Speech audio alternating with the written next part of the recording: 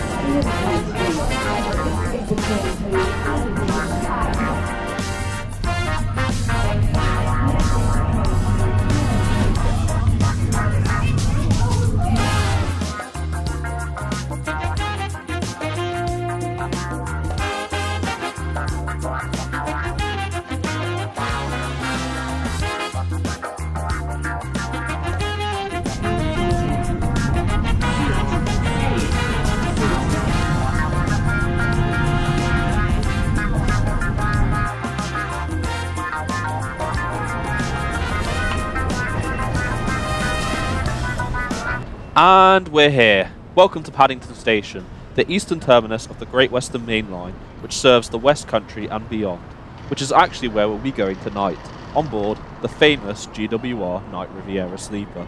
I've heard really good things about this service, so I'm really looking forward to trying it out. So, let's get inside and see what we're in for. As far as London termini go, Paddington is by far up there as one of my favourites. This is emphasised further by the design of the roof, which has been with the station since its inception in 1854, and I'm sure you'll agree it looks absolutely fantastic, especially accompanied by the lighting, which really highlights the grand nature of its design. In front of us can be seen GWR's Class 387 and Class 802 trains, which form the backbone of their Thames Valley and Intercity services respectively. Other operators in the station include the Elizabeth line, which we just travelled on to get here, and Heathrow Express, which runs non-stop between here and Heathrow Airport. Just adjacent to the platforms and right in front of us can be seen the entrance to the London Underground lines. And of course, no tour of Paddington Station is complete without showing off the statue of Paddington Bear, the storybook character created by Michael Bond, named after the very station itself. There's also a drawing on a bench next to the statue depicting the bear enjoying his favourite marmalade snack, which to be honest is not a bad choice for a sandwich condiment. There's also a plaque just above the bench detailing further information regarding the book as well as the movie that was shot in this very station. If you'd like to read it, feel free to pause the video. These are located on platform 1, exactly where I need to be to access the GWR First Class Lounge, which is available to Night Riviera guests from 9 o'clock onwards, although a point to note is that you need to be holding a sleeper berth supplement in order to access the lounge itself. I must admit that the first class lounge does look a bit more modern than I would have expected. Nevertheless, it is still rather impressive. And that's not all. We can also enjoy a wide range of benefits as a result of holding a sleeper berth supplement. For starters, all of these refreshments are complimentary and free for us to take and use. These include, but are not limited to, the snacks which I picked up here, notably a packet of crisps, a brownie, an oats and honey biscuit, and a bottle of water. I do like how there are many chairs to just sit down and relax here, although I would argue that there's no need to put them on the wall-mounted TV. I mean, what are mobile phones for, right? As well as there being a disabled shower located towards the end of the lounge, there's also regular showers and toilets located towards the main seating area. There is an equivalent one located in Penzance upon arrival, so I will be looking at this as soon as we arrive. Complimentary Wi-Fi is also available to all members of the lounge, although this is simply just the GWR free station Wi-Fi, so there's not really any difference in benefits here. I must admit the roof design is really impressive and really does couple together well with the overall architecture of the station roof. Which is what I like about most stations in Great Britain, is that there's always a sense of history regardless of where you go. And after enough snooping around, here comes our train, which is formed of a Class 57 locomotive at the front, as well as one on the rear. In a past life, these locomotives were built and designated as Class 47s between 1964 and 1967, although between 1998 and 2004 they were rebuilt and reclassified as Class 57s, which is rather ironic considering Class 47s used to be the backbone of the Night Riviera. The one thing I do like about the Class 57s is that they are each named after a specific castle in Devon and Cornwall, with this one being named Penzance Castle. The front locomotive as well, 57604, was painted in a special GWR green livery to commemorate the 175th anniversary of the original Great Western Railway. Boarding for the Night Riviera commences at 10:30 PM, which is in approximately a couple of minutes. Nevertheless, we still have a bit of time to admire the fantastic roof of Paddington Station in full view, which I believe is truly highlighted at night and is absolutely spectacular. The time is now 10:30 and boarding has now commenced, as can be seen from the queue of people waiting to board. They all need to be checked in by a host or hostess prior to them actually boarding the train. As we wait in the queue, I feel like now's a good time to talk about our route for tonight. The Night Riviera begins from London Paddington and traverses the Great Western Main Line as far as Reading, where the rear locomotive detaches and heads empty to Reading Depot. The front locomotive then continues down the Berks and Hants line, all the way to Taunton, which isn't served on Sundays, and then on to Exeter St David's, where passengers start to be dropped off. Then on to Newton Abbot and Plymouth, our last stop in Devon. Following this, we then go down the Cornish Main Line, all the way down to our final stop of Penzance. Our scheduled arrival time into Penzance is approximately 7 o'clock in the next morning. Right, that's enough rambling from me, as it's now time for us to board our service and take a look around. Let's get a move on then.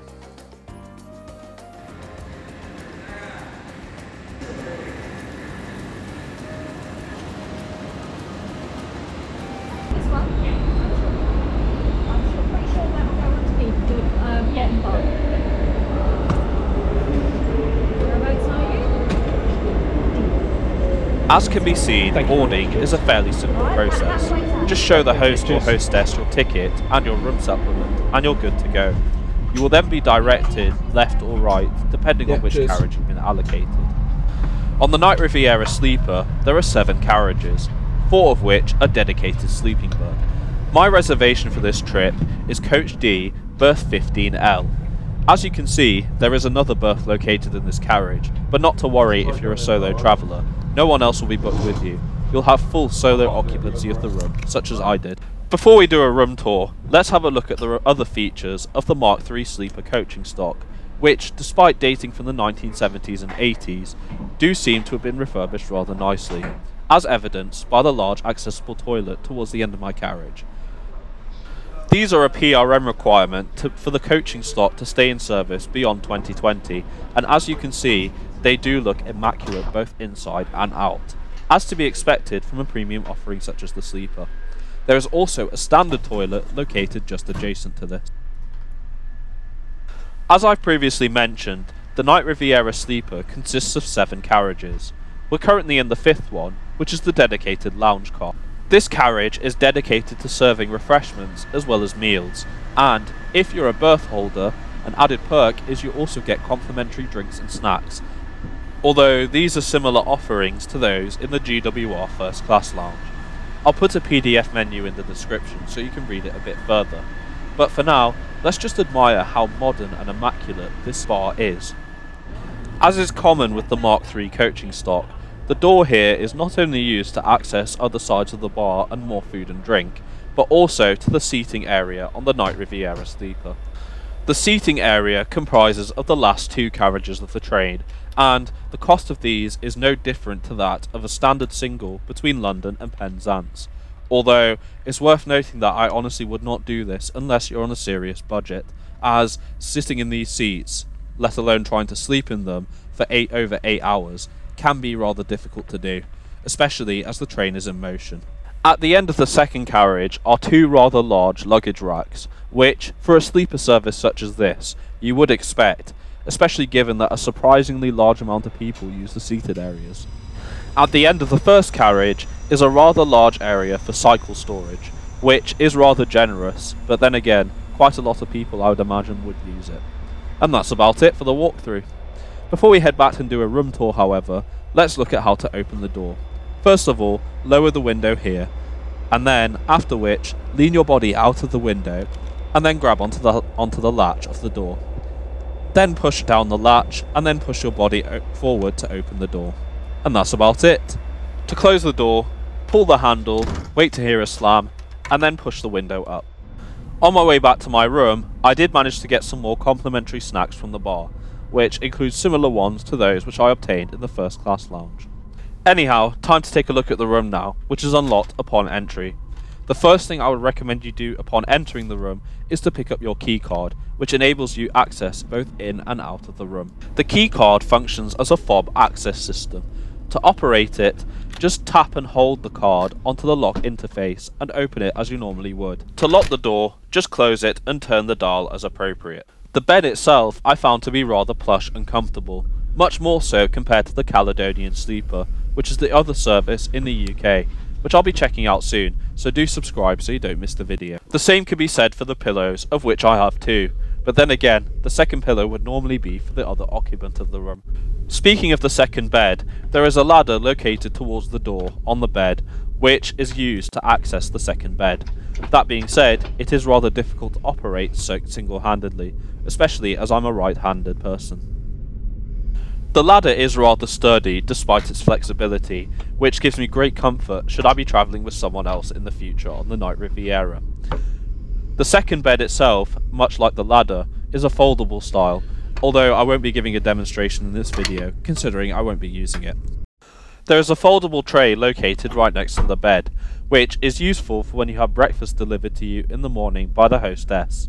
I'll detail this further in the video, as the hostess still needs to check me in. There are 3 light switches located towards the end of the room. The one on the right operates the main light switch. The one in the middle operates the mirror light switch, which can be seen just to the right of us. Whereas the one on the left operates the night light, which is located just above the pillows. Just next to the light switch is a power and USB socket, which operates in the same manner as it would in your household home. Not only is there a second one located just above the first one, there's also one located just underneath the bed. How cool is that? And located just next to the power sockets are the room service buttons, which can be used to call for a host or a hostess as and when necessary. You are also given a face cloth on what appears to be the table, as well as a small bar of soap, as can be seen to the right. These can be used to wash your hands and face on the retractable sink, which is operated by opening the foldable table. Quite a nifty little design, which is also found on the Caledonian Sleeper stock. To operate the taps, just press the face of them once and they should flow naturally on their own, although I do feel like they could have been a bit more powerful, despite their rather nice water flow. The window blind located here is to close open the window and maintain privacy, as well as block out any light while sleeping. As can be seen, it is relatively difficult to operate, but once you get the hang of it, it's fairly simple to use. A bin is conveniently located beneath the table and the sink, and just opposite the bed, which makes it handy for disposing of any rubbish. Storing my rather large bag wasn't really much of an issue, as I just used the stand located just above the desk and the sink, which was perfectly adequate for this trip. And last but certainly not least is the cupboard. To operate this, gently push it forward and then pull it as you open as you normally would. There are also 2 bottles of water here, which are free for us to take and use. As if I don't have enough of those already. But then again, I am getting my money's worth.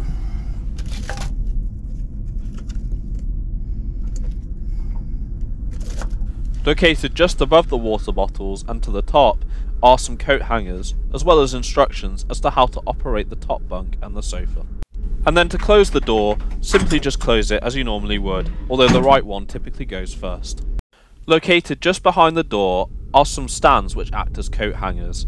And finally, there's also a doorstop, which is how the room stays open when you first board the Night Riviera Sleeper. The host, or in my case hostess, unhooks the door upon check-in into the room, as well as takes your breakfast order and books you a shower slot. My breakfast is scheduled for 6:30.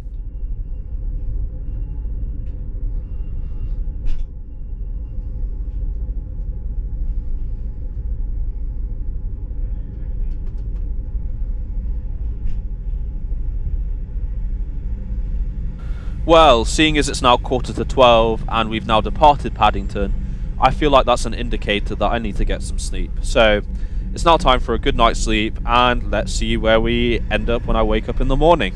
Good night.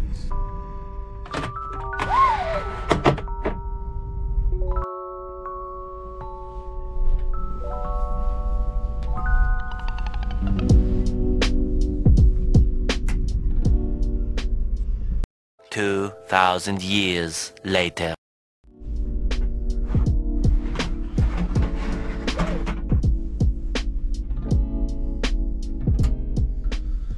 And a very good morning. It's actually 5:20 right now, so that can only mean we are in Devon's largest settlement, which is Plymouth. And this is the last stop in the county before we cross over to Cornwall via the Tamar Bridge. I don't plan on staying awake for much longer, as my breakfast is only at 6:30, so that gives me another hour of sleep. So, let's go back to sleep and we'll wake up when breakfast arrives.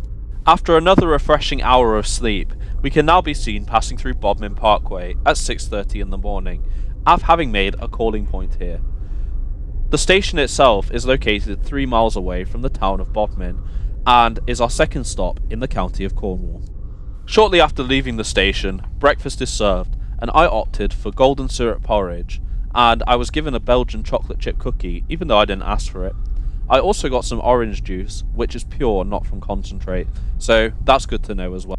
Now that daybreak is here, we now have a view of the Cornish countryside, which is looking rather gloomy as a result of the adverse weather. Nevertheless, we're still able to enjoy some scenic views whilst travelling at the line speed of 75 miles an hour, although currently we're at 65. It's worth noting as well that the maximum speed of the Class 57 is 75 miles an hour, specifically for the Night Riviera Sleeper. Our final stop of the trip is St Erth, which is located approximately 10 minutes away from our final stop of Penzance.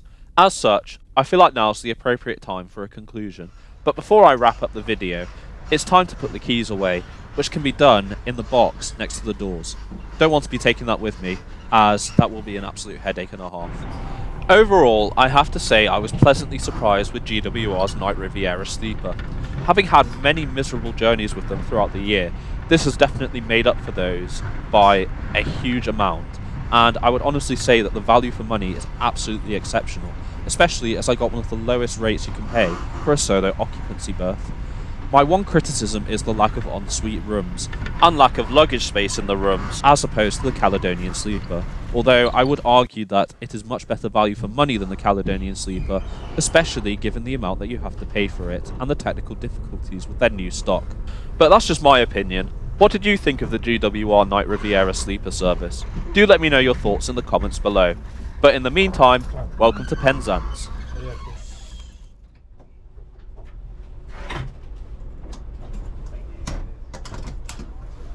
Thanks very much. Have a good day.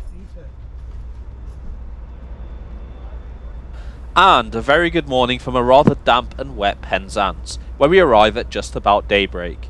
Before I conclude and wrap up the video, however, it's time for us to have a look at the GWR First Class Lounge, which, as a berth occupant, I have full access to. As with the GWR First Class Lounge at Paddington, access is granted to the lounge once you show your ticket as well as your sleeper reservation to the member of staff. The offerings here are no different to Paddington, with the same refreshments and snacks offered as you would get there, albeit in a much smaller space. I think the thing I like the most about the lounge is that whilst at face value it does look rather small, I did find it to be rather big in comparison, which is great. Also located in the lounge is the nameplate on one of GWR's HST sets, which is St Michael's Mount, a castle which you can see on approach to Penzance. My shower slot was originally booked for 8:30, however I jumped at the chance when I was told that there was an earlier slot available for one of the spare ones. The shower itself is rather spacious and clean, and includes both a sink and a toilet, as well as a towel and a towel rack. The inside of the shower itself is again really spacious, and the thing I like the most is that the switch for turning it on and off is located towards the door. And finally, hair dryers as well as a towel bin are located just outside of the main shower. And with that, my look at the Night Riviera Sleeper service has now come to an end, and on that note, I would like to thank you so much for coming along with me on this ride today. If you did enjoy this video, please do give it a like as well as share it, as that really does help the channel to grow. If you're new to the channel and would like to see more content such as this, why not consider subscribing as well as enabling notifications, as I'm now uploading new videos every Friday at 5 PM. I know what you're thinking, leaving so soon? Yes, the journey must continue, even as the weather's getting better, so it's now time for me to head north and continue my journey home. But anyways guys, thanks again for watching, take care, stay safe, and I will see you next Friday at 5 PM. Goodbye.